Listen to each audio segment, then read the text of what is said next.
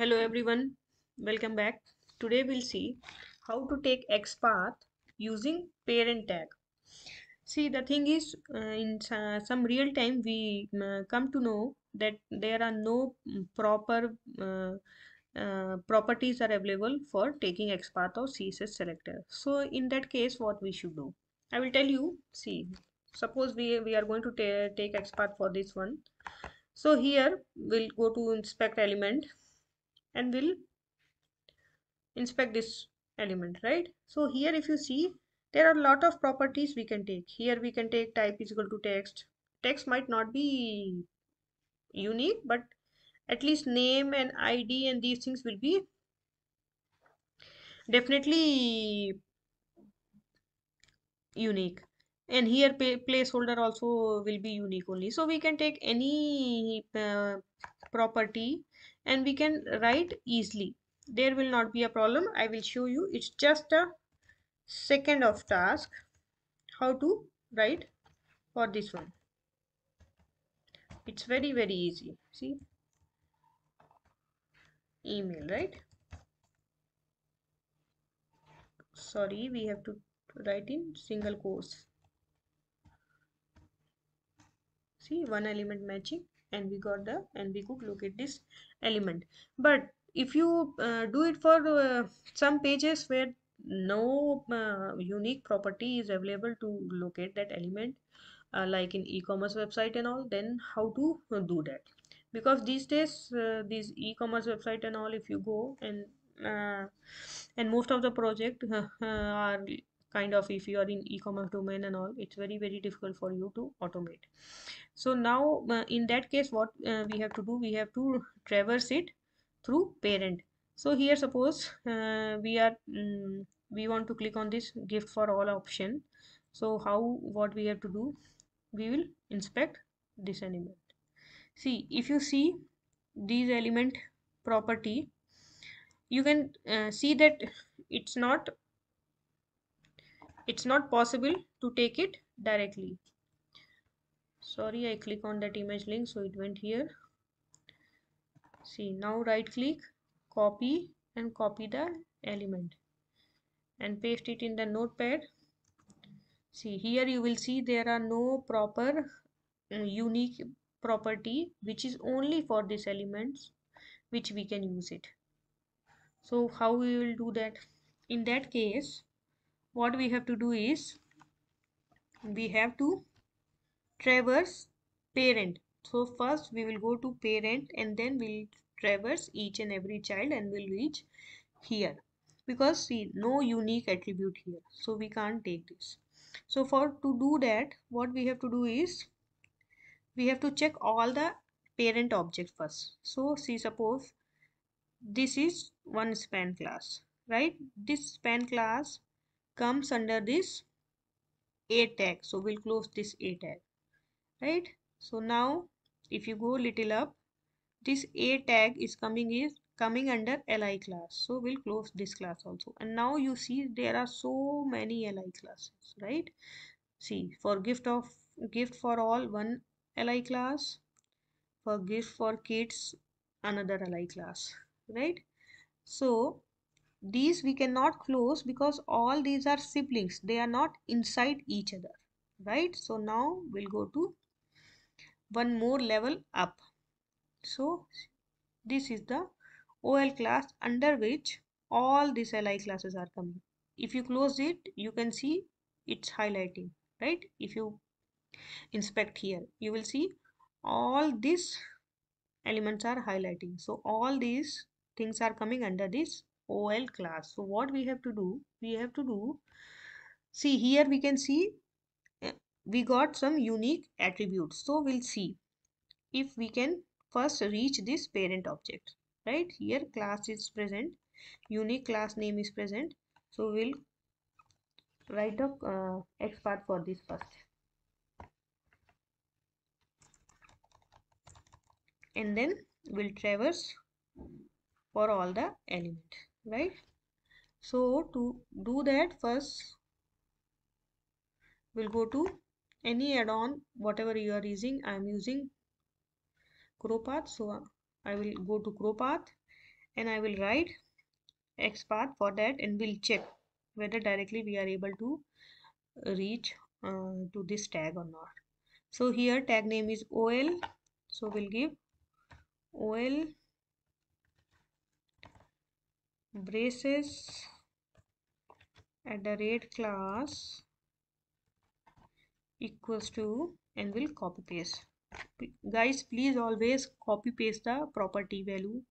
Don't try to write it, because it is case sensitive also, and it might have some spaces and all, and while writing you can miss it, so it will not work. So always better to copy paste the property value. Now we'll hit and we'll see one matching element, so clearly we can reach this class directly. So now what we have to do, now under this all li elements are coming. So what we can do, if we want, see, for starting of Xpath we always give 2 /.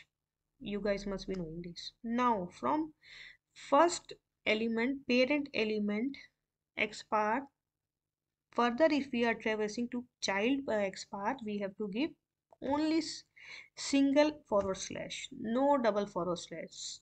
Double / means you are writing Xpath and you are starting the Xpath, and single / means you are traversing to child. So here we are traversing to child. So below that OL class there is LI class. So there are so many LI classes, right? So this is for one LI class, this is 2, this is 3, this is 4, and this is 5, and this one is 6. So here what we can do, here we can give LI.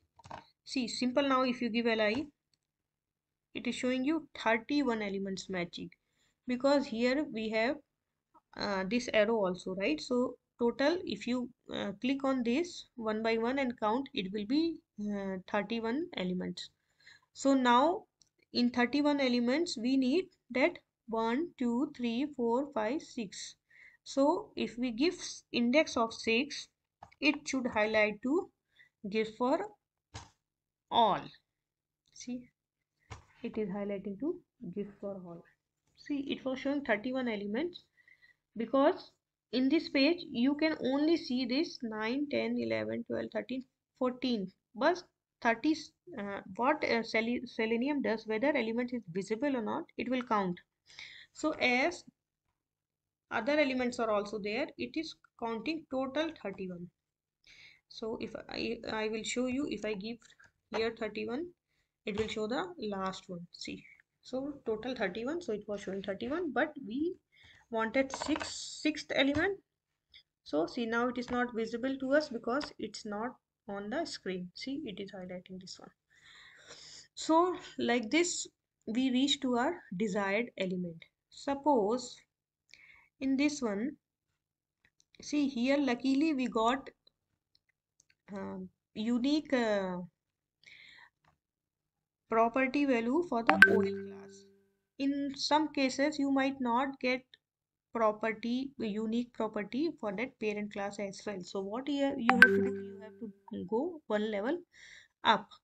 So we have to go here, right? Because this OL class is coming under this. So again you can see here also we are getting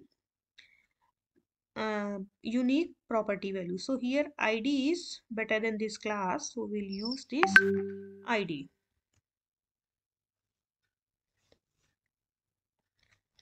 So, and tag name is also div class. So what we have to do, we have to go one level up. So we'll start from div braces at the rate ID, because we are using ID, single slash, and then now we will go to one child, right? Here to OL, so we'll give one /. And now if you enter, then also it will highlight give for all, because first you traverse here and then here, and then inside this you went to the child. So we can do this. I hope this might have helped you.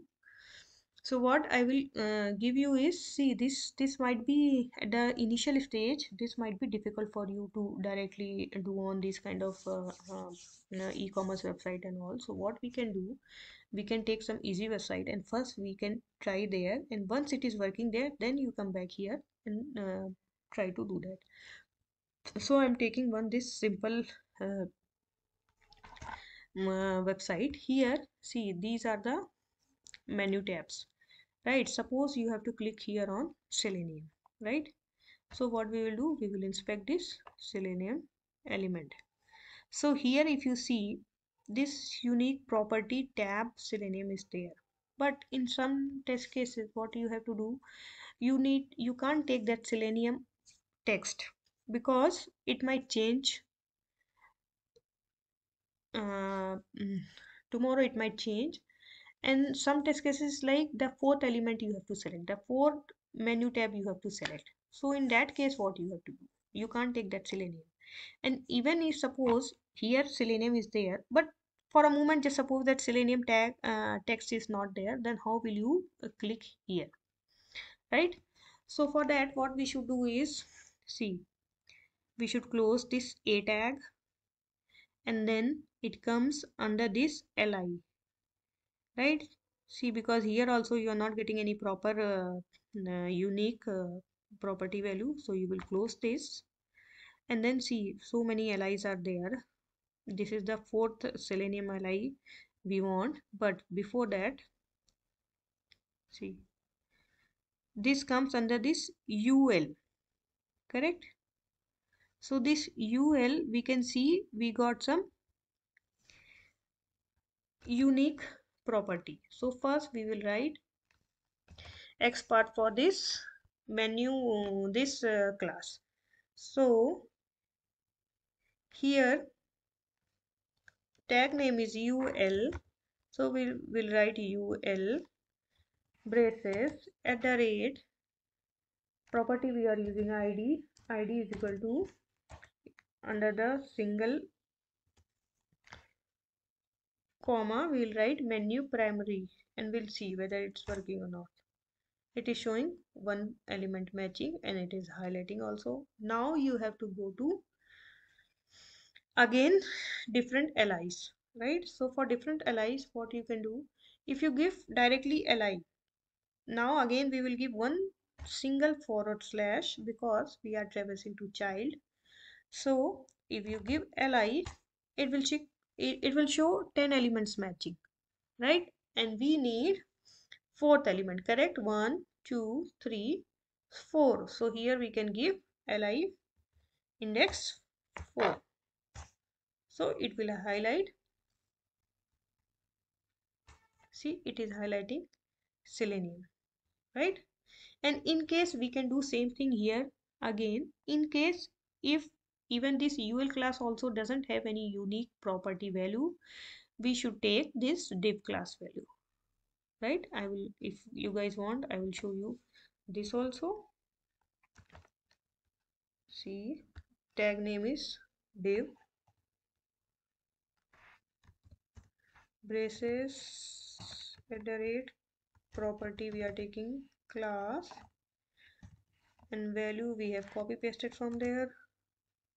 And then now we are traversing to child. See, this is the child of this one. Ul class is the child of div1, right? Ul tag is the child of div1. So now we are traversing from parent to child, so we will give only single forward slash and we'll check. See, now also it is highlighting, it is locating the element, and we'll write in the code and we'll see. This is the simple program. Now we will see driver dot find element by dot, we are using Xpath, so we'll take Xpath, and we have copy pasted from the browser, we'll write it here. And what we have to do, we have to click, right? So we'll take click and see, it should work now, whether it is clicking on that particular link or not.